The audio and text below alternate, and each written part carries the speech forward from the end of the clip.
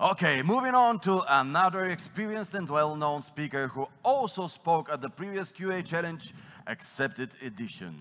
Alexander Velinov has 20+ years of experience in software development and engineering, web, mobile, embedded and desktop solutions. Currently, he is leading the testing discipline of Endava in Bulgaria. Alex will share a potential testing approach about continuous testing at a scale. Please applaud. Wait. Keep your...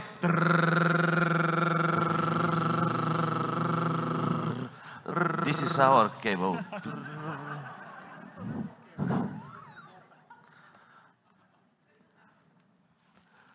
Please applaud Alexander Velinov!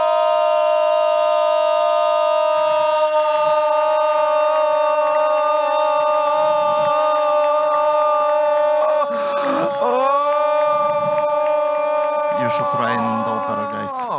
Pretty well. Thank you very much for having me here. Just a minute to... Yeah, I can. Present Hopefully I can.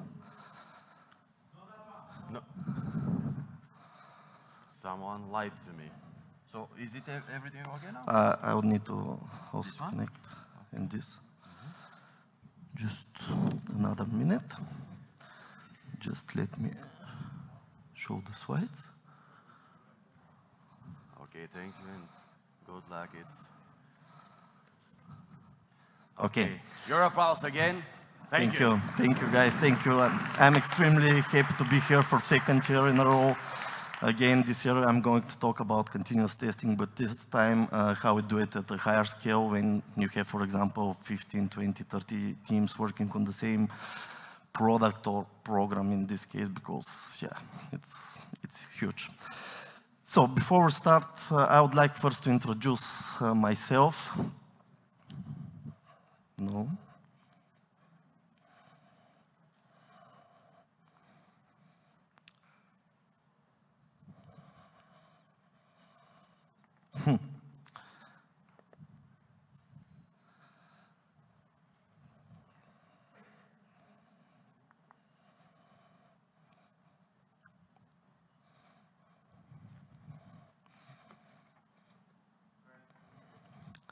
This awkward moment when the presentation is not with you. Okay.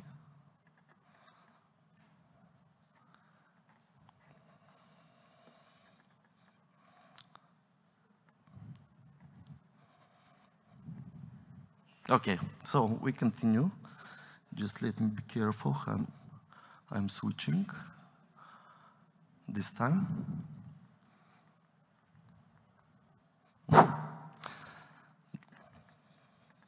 Okay, I'm going to switch from my computer.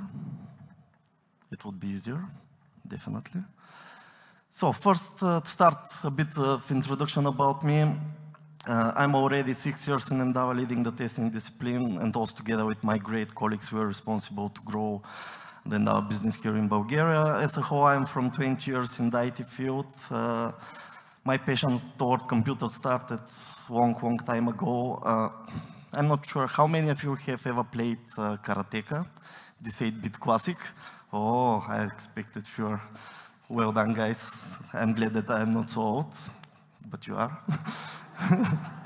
And yeah, everything started with Karateka on the private machine. After that, I moved to newer and more modern games and start soon developing passions towards the system administration, networks, etc. And this is how I get my first job. After that, I was freelancing with creating websites, and after that I moved to the QA field, where I spent a lot of time changing different roles and so on and so forth.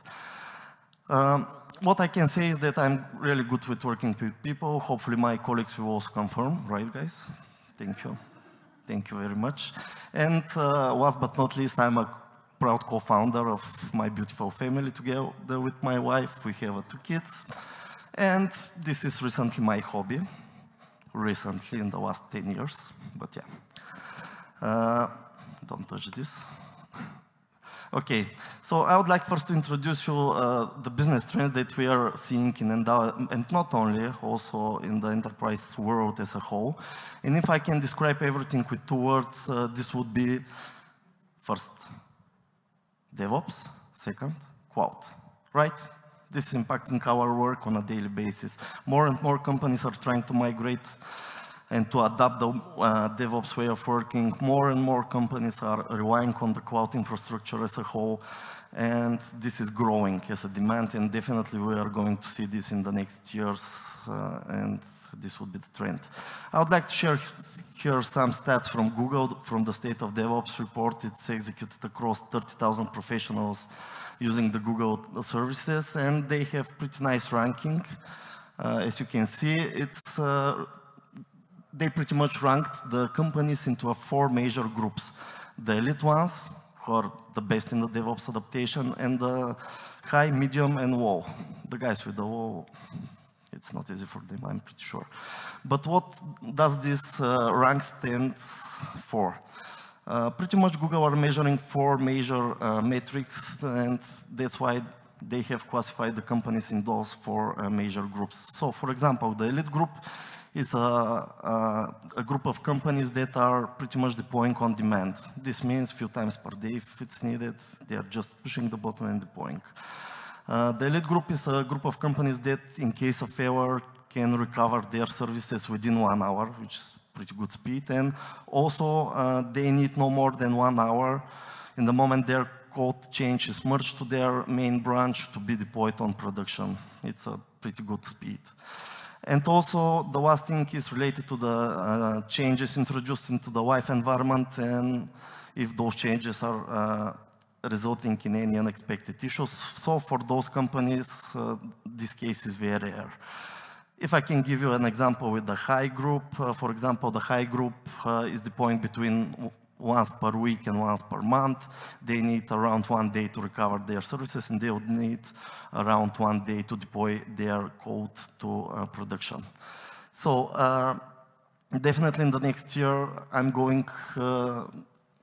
sure that it's going to continue rising. As you can see from the stats, in 2019, the left column in blue, this is the statistic from there, and from 2021 is the red column. So you can clearly see the move, the trend is to shift to left, to the elite group. So this will definitely continue, and this will definitely impact our life as a professionals. The next thing is the cloud. As you can see from the stats, around 80% are using cloud services or cloud infrastructure. 56% are in the public cloud. Around close to 30% are using private cloud. 34% are hybrid. This means that they are using some cloud services, but they have also a lot of things on premise. And still 21 of the enterprises are still on premise due to different reasons. So from my perspective, this trend will also continue, and we will see less and less companies that are keeping their stuff on premise only. Okay, so going back to the DevOps. What is DevOps? One pretty smart colleague of me has defined one sentence which is describing the DevOps pretty well. So DevOps is a combination of practices, tools, and philosophies to deliver and operate software. It's pretty clear, right? I cannot say it better, definitely. And here I would like to highlight 6 practices that are key from my perspective, and not only for the successful adaptation of the DevOps way of working. The first one is the continuous integration. I'm pretty sure you all know about it. You know what it is about. It pretty much gives us the confidence of preparing the packages that could be shipped. The next practice is the continuous delivery, the way we are deploying and delivering our software. Of course, here we are talking about automated processes. And the third thing that I definitely believe is also key is the infrastructure as a code. Nowadays, we have very powerful tools that are helping us virtualizing our environments, etc. And thanks to the infrastructure as a code, we can speed up pretty quickly in an automated manner a production identical environments, which is also very useful. And also we can play a bit with the environments on demand if this is required by our process and project. The fourth thing is related to the monitoring, alerting, and logging. Nowadays, it's very disturbing when you are using a software, the software to stop operating. And for that purpose, we as a software engineers, as a teams that are delivering the software and operating the software, we should know when we have a problem before our end clients. And here comes the monitoring and the logging part, where you can identify easily by monitoring these logs and also monitoring your systems, potential issues that should be alerted immediately to the corresponding teams to be fixed before the end user understands about it. The next thing is the collaboration and communication part. It seems that there are enough old people in this room. So I'm pretty sure you remember the time when everything was in a silos. In the next room are the developers. They are developing their code. They are throwing it to us in the next room. The QAs, we are testing, throwing back, say, hey, please fix your bugs and so on and so forth. And this was causing a lot of conflicts also. Nowadays, we are aiming to work together as a team. Doesn't matter the role you have inside the software development, but the DevOps really encourage people to work closely with each other, to communicate and to have the shared responsibility about their delivery and their development and delivery. And last but not least, sorry, I'm hurrying because we have a lot of things to say, is the modular architecture. Thanks to the modular architecture, nowadays we see more and more demand on the microservices, micro-frontends, and those decoupling of the components into certain domains that are living independently. So thanks to the modular architecture, we are pretty much able to achieve a real scale in our software development and delivery projects. Because earlier, if we have, one big monorep working on it, like 3, 4, 5 teams, and the mess is starting. Nowadays, we have many different components which are living independently and deployed independently, and this allows the higher scale development scale. So, in today's talk, I'm going to show you an example of enterprise software in terms of how it's structured. I'm pretty sure that most of you will find some similarities with your projects also. But usually when you have one big enterprise software, it consists of different products. Of course, most of them are hosted in the cloud or using some cloud infrastructure and services. So product one, imagine product one, which consists of a single page application on top. This is our user interface. It could be a monolith repository, like a monolith single page application. It could be a microservices, micro-frontends, so host up exposing different packages. It very much depends on the architecture that you have agreed on your project. After that, we have a lot of microservices on the bottom, which are again living independently in a separate repositories, developed and delivered independently. Some of these microservices, or most of them, are usually exposed through an API gateway and consumed by the single page application, by our front end. But of course, some of the microservices are for internal purpose only, and that's why we usually have a service bus, which is doing the inter-service communication between the different not exposed services. Imagine this is the structure of product one, we have product two in pretty much the same structure, product three, product four, product five. So this is building like one big enterprise software, like for example, Microsoft Office. And of course, for this high scale and for so many repositories, we will need to think on a bit different approach, how we are structuring our testing and how we are covering all these components with the required tests.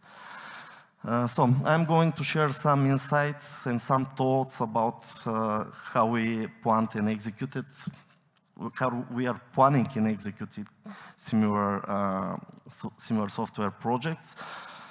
If you have to remember one thing, this would be remember everything. I mean, you may useful that you can definitely adapt in your context. So what's usually my high-end focus? It's not only mine, but of course to my colleagues. The first aim is to understand better what we are going to build, what we are going to deliver, and to prepare the testing strategy and approach and the required documentation that will serve as a single point of truth, When somebody is asking you something related to the testing, it should be described there.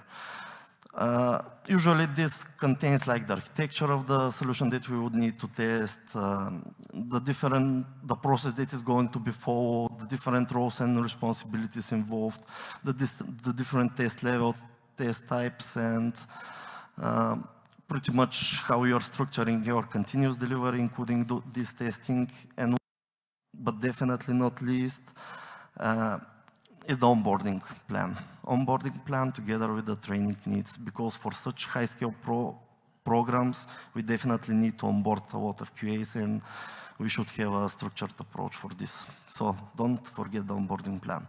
After that, we are moving to the automation part, where we usually are concepting our functional automation framework. We think about also the non-functional aspects of the things. We include the performance, the security. You know, nowadays, these are must.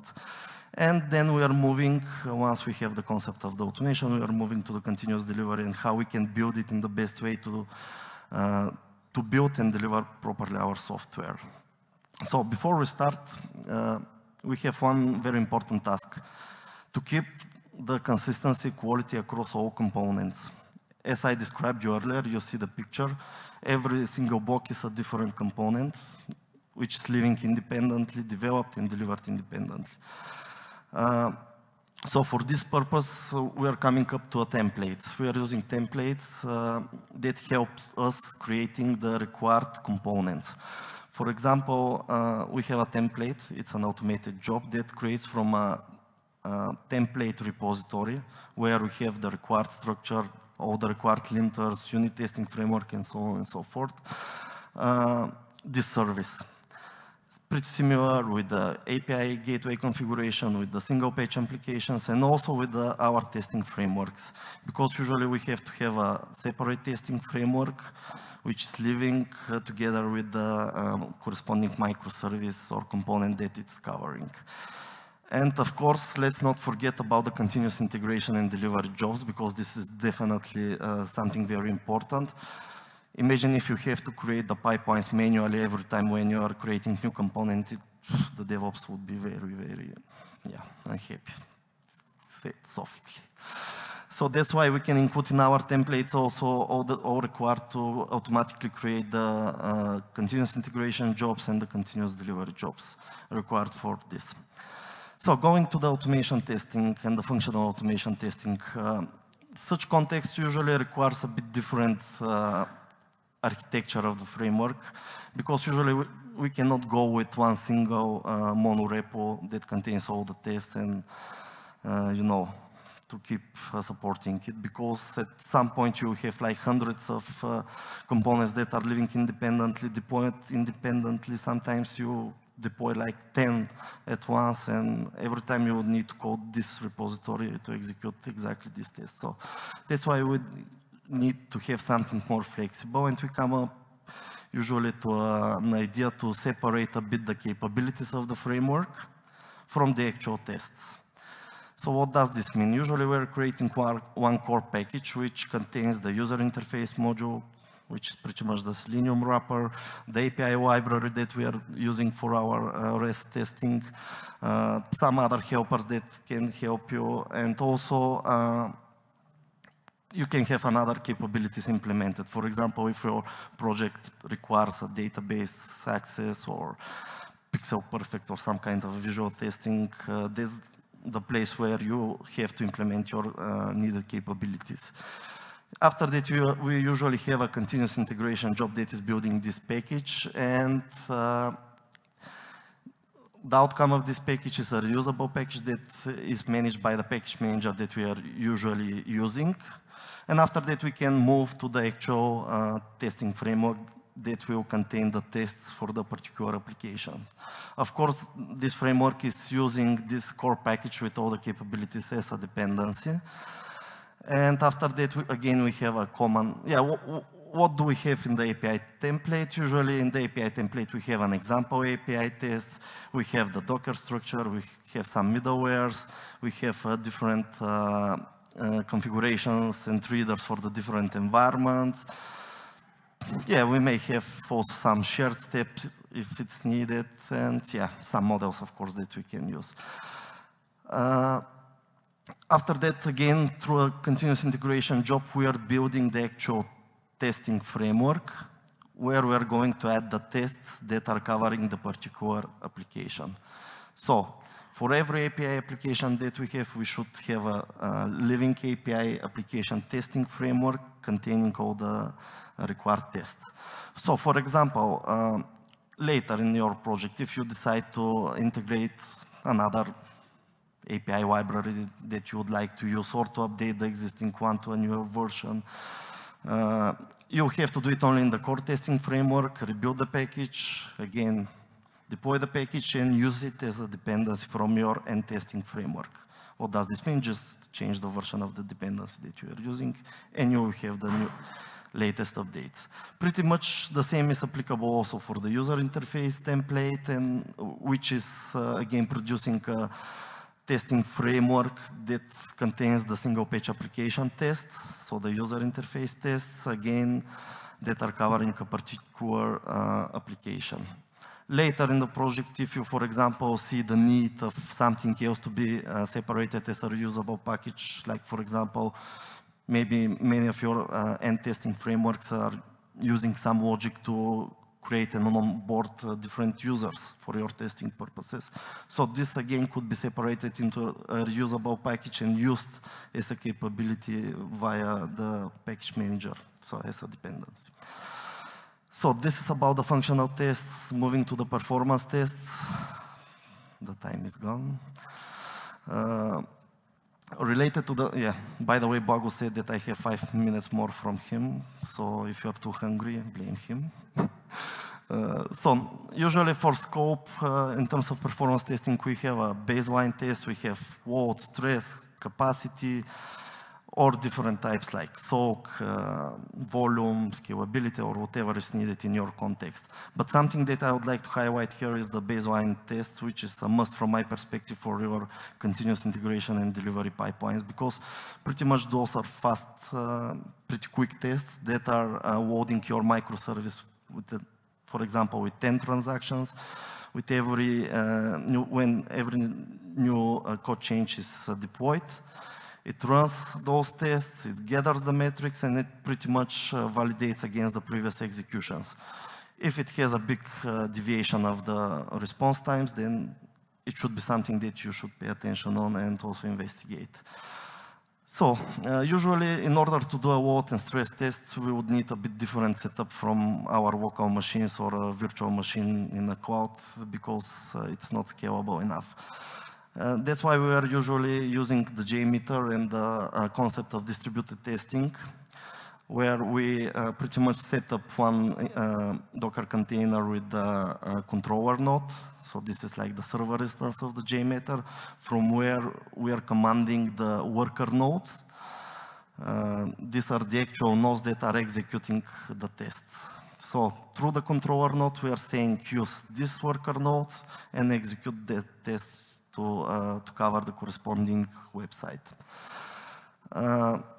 After that, you can also easily, because there is pretty easy implementation within FluxDB, you can easily store your metric inside InfluxDB and choose, for example, Grafana, because there is also pretty straightforward integration between both, to visualize your results and also to prepare any type of dashboards that you might need for your stakeholders. Of course, everything this run in a Kubernetes cluster. Yeah, you can assume it from the images that you are seeing. So this is pretty much related to performance testing. Moving to the security testing. Again, very important, very crucial part of what we are doing. Usually in scope, we have 4 major types of tests that we are doing. The first one is static code analysis. It's pretty straightforward, right? Most of the linters are doing this. I would name here Sonar. I think is the most used one. And thanks to this, you are able to identify potential code vulnerabilities that you have inside your code. The next thing that I would like to highlight is the software composition analysis. Nowadays, I'm sure that even most of you are using a lot of open source libraries to speed up your development. That's also pretty applicable for every aspect of the software development. And it this software composition analysis is pretty useful for that purpose, to manage our open source dependencies. Thanks to this scan, we have a clear visibility of what are all our open source components that we are using in our system. We have the license agreement of every component, the actual version that we are using, the known vulnerabilities, because your application might be penetrated via your third parties, who knows. And of course, it contains also suggestions on how to fix those open source vulnerabilities. For that purpose, in Endava, we are using Black Duck, which is a pretty powerful commercial tool. But if you don't have the budget for this, you can use the OWASP dependency check.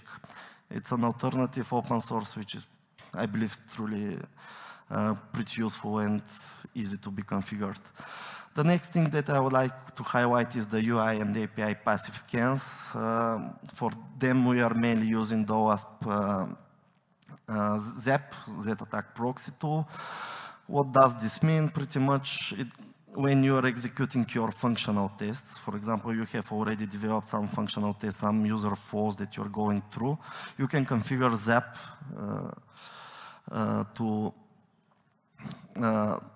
to act as a proxy in this case, in this execution, and to pretty much track all the traffic through the HTTP. And after that, it gives you potential vulnerabilities that you have inside your configurations, potentially wrongly exposed data inside your header body, and so on and so forth. The next type of tests that I would like definitely to recommend you to start using is the active scan. This is pretty much like an automated penetration testing that is trying to, again, based on the traffic that ZAP has recorded from your functional test, you can configure after that ZAP to try to penetrate the same flows with generating different and fake requests. Of course, this type of testing results usually in a lot of junk data inside the database, but we'll talk about this a bit later. So going to the continuous delivery approach, it's really nice to have all the automation in place. It's really nice to run it with one click, but we have to have a proper process to deliver our software. Here I would like to highlight one example pipeline. You can use it to adapt it for your context, or you can come to something completely different. But yeah, usually we have the continuous integration process, and as we said, thanks to this process, we're aiming to build in an automated way a reliable package that could be shipped. So as part of this process, we definitely should have a configured quality gates. Usually the quality gates are checking your code against the unit testing coverage, against newly introduced code issues, against duplicated code, against technical debt introduced, and so on and so forth. So you can control everything this through your quality gates and can put some thresholds that cannot pass. After that, we have usually the unit testing execution. Again, all your tests should be green in order for you to continue building your package. And at the end, we can put here also the software composition analysis that I just described. So in case this analysis finds a new library with new vulnerability that you are using, major or critical, it can again fail the continuous integration process. But yeah, assuming that everything is passing, we have already the package prepared and ready to be deployed. For our purposes, I've decided to use 3 environments. In the reality, could be 4, could be 2, could be, who knows, could be on demand. So yeah, it depends. In our case, the dev test environment is using for development testing purposes. The pre-prod is similar to the production, identical, I would say, and the production is pretty clear. So usually, we aim to have, as Mitko said, to try to shift all the verifications and validations to left. So usually we are aiming to have our intensive testing on the lower environment. In this case, we are running our full regression tests of our APIs or UI, depending on the component that we are testing. We have here set up the performance baseline test that I described what they are doing, and we have the active scans here. Again, you should be very careful with the active scans because they are generating a lot of junk data and they are also impacting the usage of the environment. So you should do it in a controlled manner. on a nightly basis, and after that you have to clean up a bit the database. So you can include here also another testing types that are required for your context, like accessibility, cross-browser platform, I don't know what else might be needed. Going to the pre-production environment. Once we pass through all these steps, we are deploying on pre-production and running our sanity tests, which is a relatively small pack containing only the important, the business critical functionalities as a test. And after that, we can do here our JMeter load and stress testing. Why here? Because usually pre-production is not so used environment. And again, when you are doing a load stress, etc., you are impacting very much the work of the others. You know, the system starts being responsive, or sometimes even somebody is trying to do something with the system or deploying something on the environment. This usually impact your results, and you have to rerun again the tests. Here we can have also the passive scans, because we believe that pre-production is similar to the production, so any configuration issues that we might have in our services could be caught here very easily. And if everything is okay, we're moving to production, where we usually have a smoke test pack, which purpose is just to validate that the deployment is successful, and we can go with that version of the software. So this is a nice, I would say, nice pipeline, but again, here key is to enforce your testing and your checks as part of this pipeline. So make sure that your deployment jobs, for example, if somebody of your colleagues would like to deploy on pre-production, and you know, usually he just need to go and to click a button and the software goes to the pre-production. Make sure that you're configuring your pipelines so that before that, the job is checking that your functional, performance, and security tests are passing.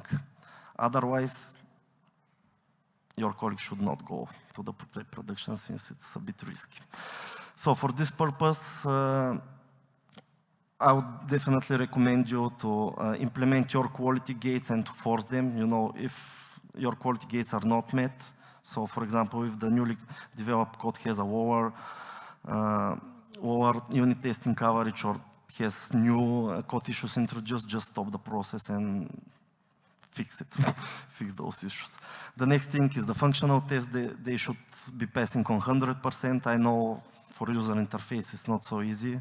Mitko talked about the flaky test, so I hope you learned a lot from him. But if you have such flaky tests that are not working, try to remove them from these automated jobs and execute them earlier during your development to make sure that everything is working.